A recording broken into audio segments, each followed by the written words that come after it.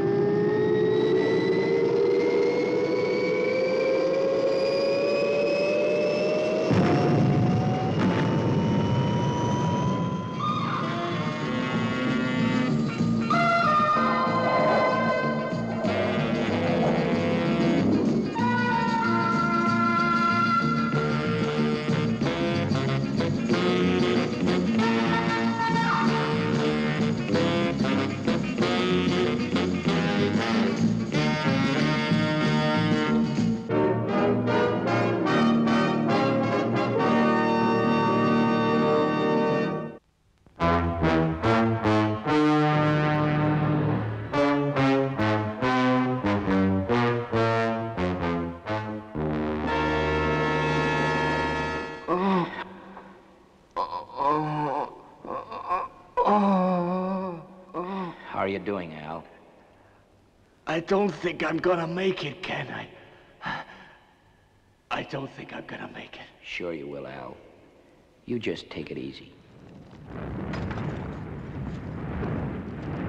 Oh, no! Not again. I can't stand any more of it. I just can't stand anymore. Take it easy, Al. Don't let it get you. We're okay so long as we stay in here. Look, Ken, we're trapped. We'll never get out of here. Not alive, anyway.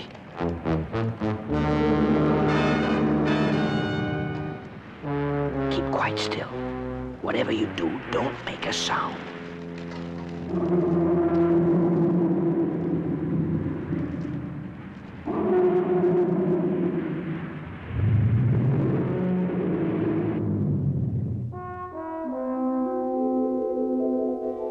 Try once again, Lieutenant 90, and use the neutroni transmitter. If there's anyone alive up there, we should get an immediate answer. Yes, sir. Fireball XL2, this is Space City. Do you hear me? Over. Nothing, sir.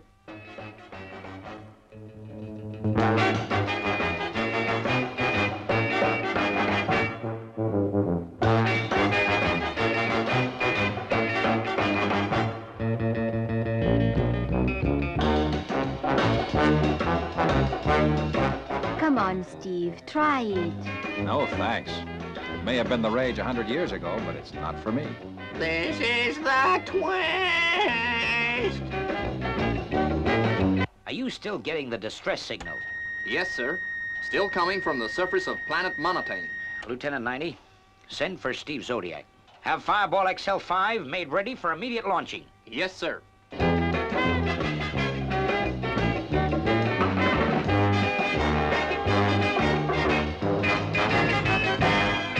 Oh, it certainly is tiring. People must have been really tough in those days. Oh, answer it, Steve, will you please? Steve Zodiac here. I want you over here right away. We have an emergency. Okay, Commander. What's wrong, Steve? Looks like we're off on an important mission, Venus. As I say, we've been out of touch with XL2 for several hours now, and then we got this emergency transmission. As you know, Steve, it's an automatic transmitter that comes on when anything is wrong. That's the position it's coming from? Why, that's the planet Monotane. That's right. Professor Maddock is already on Fireball XL5. He was here when the alert went out. Now, how soon can you be ready for blast away? What do you say, Venus? About an hour? We should make it by then, Steve. Okay, an hour it is.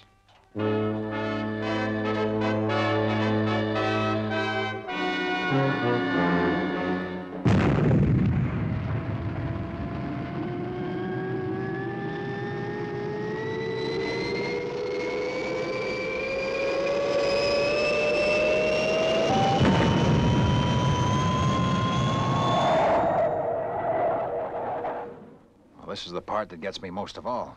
We've set course for Monotane, and now we just have to wait. Make the most of it, Steve. My guess is there'll be plenty of action when we get there. True enough. Say, Venus, where's Lazoon? I hope you don't mind, Steve, but I've put him in the control cabin with Robert. In the control cabin with Robert. Don't worry, they have a lovely time together. They spend hours amusing each other. Dear 1 6 2 0 red. Dear 162 0 red. Dear 1 6 2 0 red. Dear 162 0 red.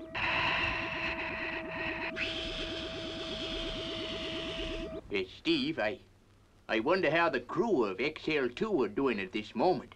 There were just 2 of them on that reconnaissance mission. Al Stomper and Ken Johnson. Both great guys. Let's hope they're still alive.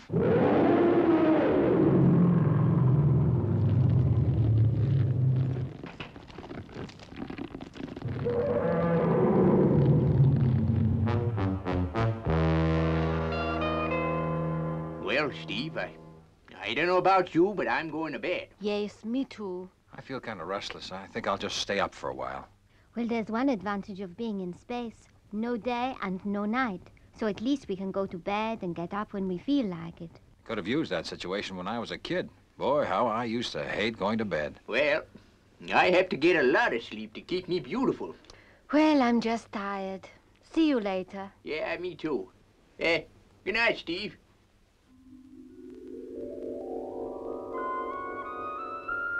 Space. One of the most exciting ventures of man to date. But it can also be dark and mysterious and very lonely. I just hope those guys are okay.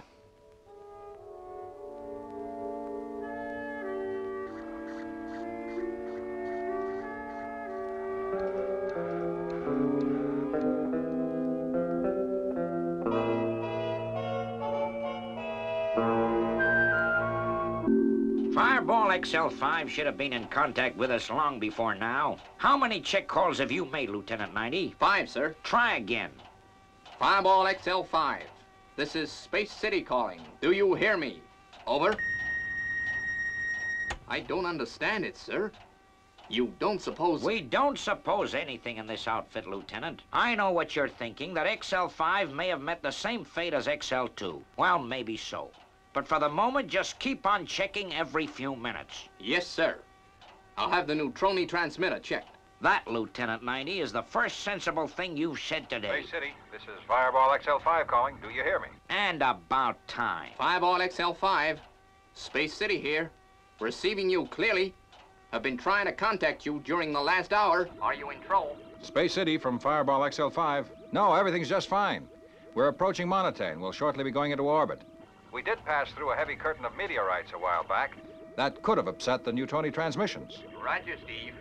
Relieved you're okay. Keep in touch and report as soon as you have any news on XL2. And tell him no heroics. Oh, and Steve. A message from Commander Zero. Yeah, I can guess. No heroics. Tell him I'll be a good boy as usual. Over and out. Well, sir, he's okay. Of course he's okay. What did you expect? Steve Zodiac's the best space pilot we've got. Yes, sir. And Lieutenant. Yes, sir. And you're the best lieutenant I've got. Yes, sir.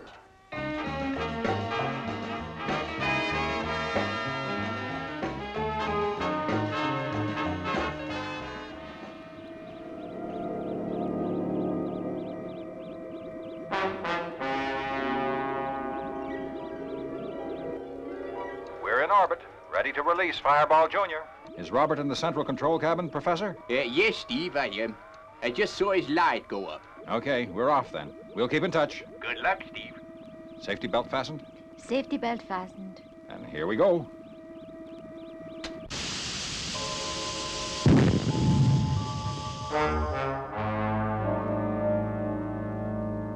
Switch on detection apparatus, Venus. Okay, Steve. That's it. Now we'll search the surface of Monotane. If XL2 is down there, its special metal will register on the detector.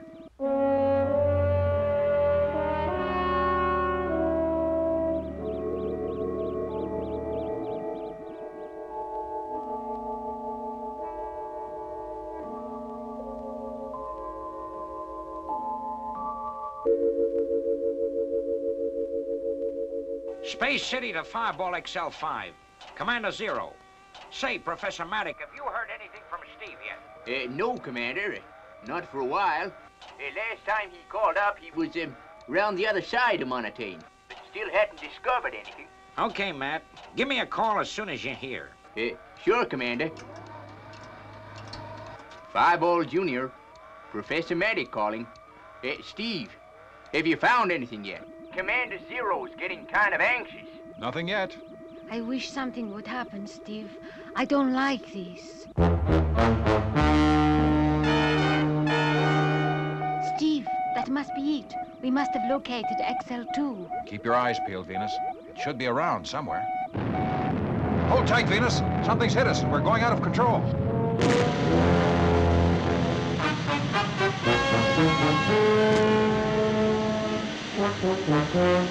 Steve, what's happened? What's happened? I don't know, Venus, but just hold on. We're gonna crash.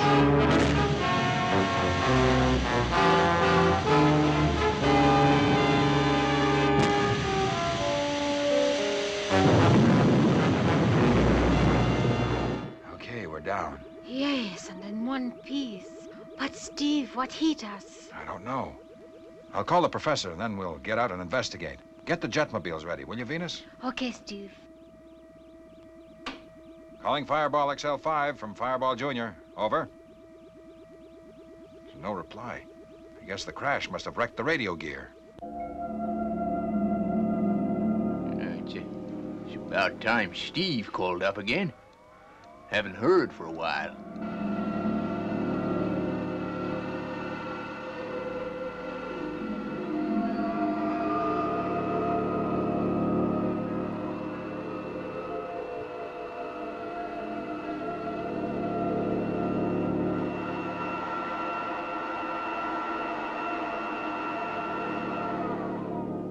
Venus, look. No one could have got out of that alive. How terrible. What's that? I don't know. It's getting louder. I'm scared, Steve.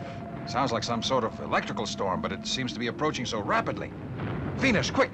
There's a cave over there. Let's get in quickly before the storm breaks. Why don't we go back to Fireball Jr.? I don't like the sound of it, Venus. I figure it'll be safer on the side of a mountain. Come on!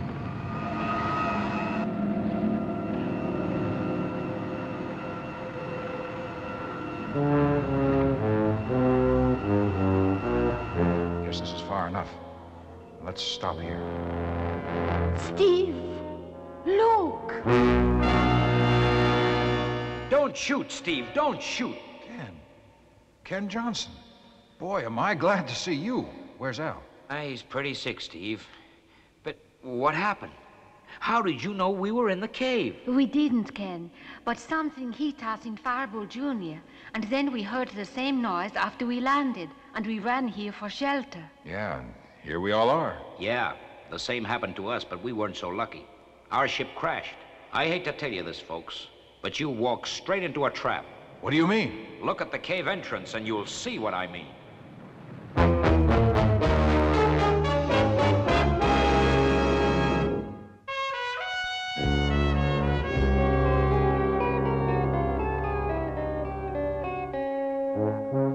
Sure, I'm glad we've got a space doctor here. Hey, she's pretty, too. Yeah. Al's in good hands. But what gives with this monster, Ken? I can't tell you much, Steve, but that's what hit you in Fireball Jr. That thing's got a neck as high as a skyscraper. I guess we're safe in here, but somehow we've got to get out. Well, I've given him something to relieve the pain for the moment, but we must get him back to Fireball Jr. pretty soon. Even if we do get out of here, there's nothing to say that Fireball Jr. will still be in one piece. Hey, what's going on?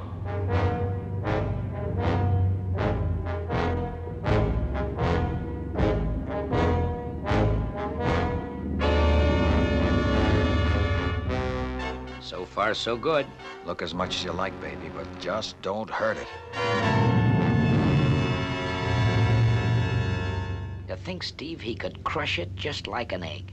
Hey, Venus, contact the professor on the jetmobile radio. Tell him to stay right where he is. If that brute destroyed Fireball, it would be our last hope gone. Calling Fireball XL5. Venus here. Do you hear me? Over.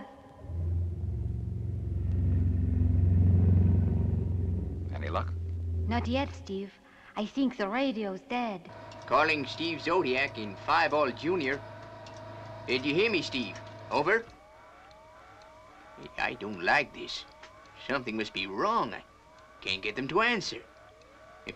Better check with Space City.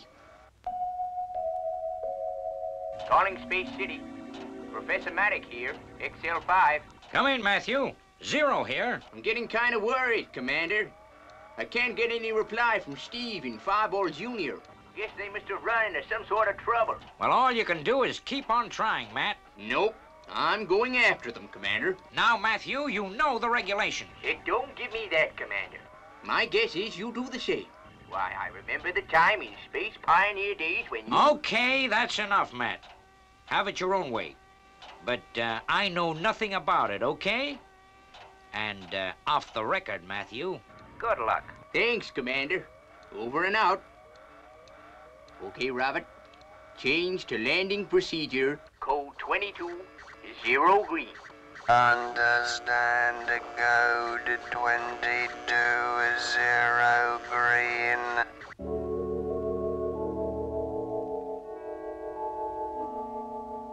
Now, we all agree that our only chance to save Al is to get into Fireball. Right? Check. So, what I've got to do is to get to Fireball Junior, rejoin her to Fireball, and then destroy the monster. Right. Check. Now, it should get dark on this side of the planet in a few hours' time. That's when I'll get my best chance. Our best chance. I'm coming with you. I wish I could come too, Steve, but I guess I should stay with Al. Well, now that's settled, maybe we should try and get a little sleep. We're going to need all our energy in a few hours' time.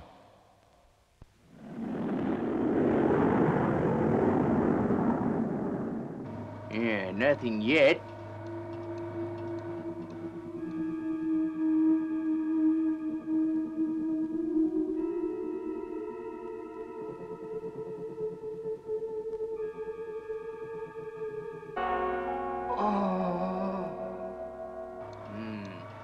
I'm now on the dark side. That makes it more difficult to search. Hey, wait a minute. There it is. I can see 5-All Junior. Robert, land immediately. Position 6-2, 0 black. Roger, understand 6-2, 0 black.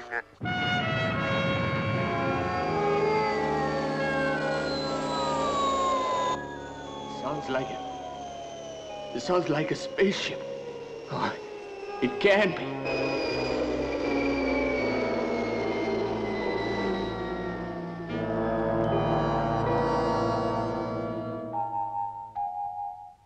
I must be dreaming. I just don't understand this at all. The wreckage of XL2 and 5-All Junior intact and yet no one around? There's something mighty strange going on. No, I don't like this at all. I got a strange feeling I'm being watched.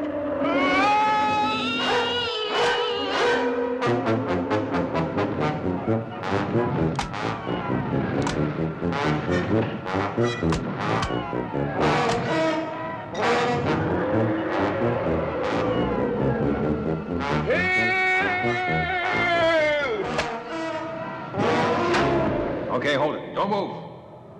What goes on? Oh, hi there, folks. I just came down to see if I could be of any help.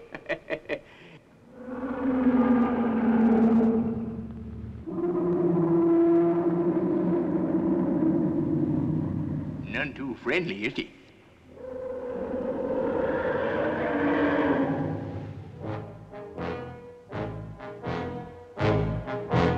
Ken, have you tried using your coma ray gun against the monster? Yep, but it's just not powerful enough. The ones in Fireball Junior would probably do it, though. I'll make my way over on foot. Well, what about me? I'm going with you, Steve. No, Ken, it's better if you cover me from here. If the monster wakes up, fire your ray gun.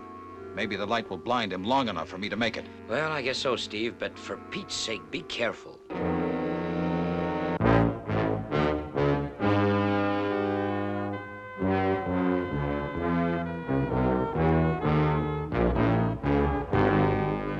So far, so good.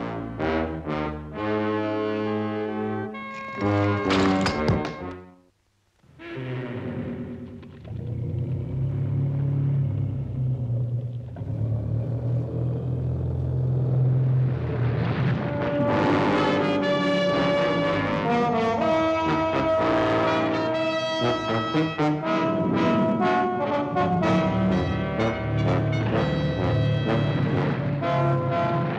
Ken, I can't bear it. Please, Venus, go inside the cave. You can't help me or Steve.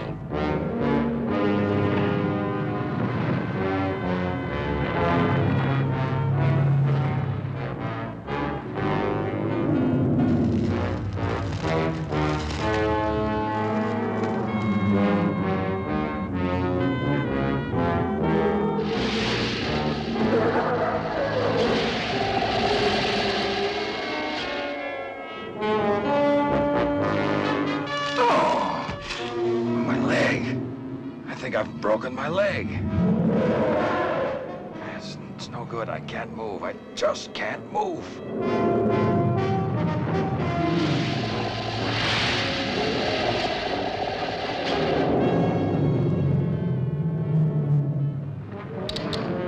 Venus, bring me the other ray gun quickly. This one's failed.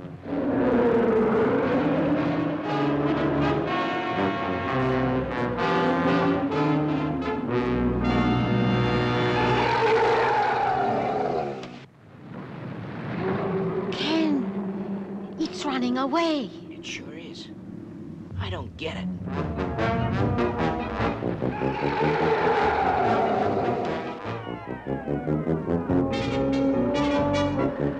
Look.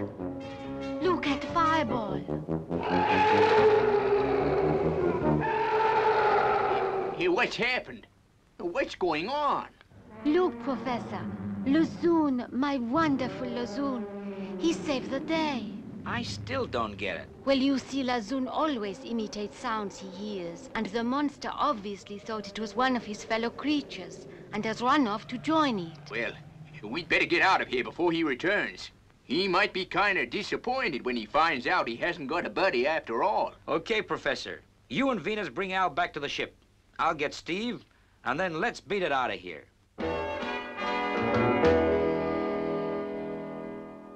I feel kind of foolish with this crazy plaster on my foot. Some hero I turned out to be. I guess you did a sight better than me, Steve. All I've got to look forward to is a lecture from Commander Zero and disobeying regulations. Well, I think you're both wonderful. Well, let's face it, the real hero of the day is that funny little Lazoon of yours, Venus. I promise I won't complain about him anymore. Robert, set course for home. Set course for home. Set course for home. Set course for home. Set course for home. Set course for home. Set course for home.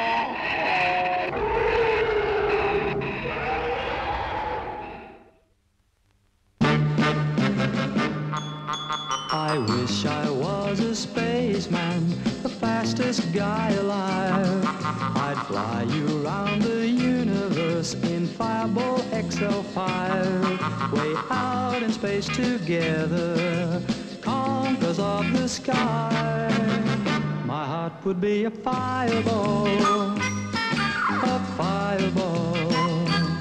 Every time I gazed into your starry eyes, we'd take the path to Jupiter, and maybe very soon we'd cruise along the Milky Way and land upon the moon. To a wonderland of stardust, we'll zoom our way to Mars. My heart would be a fireball, a fireball.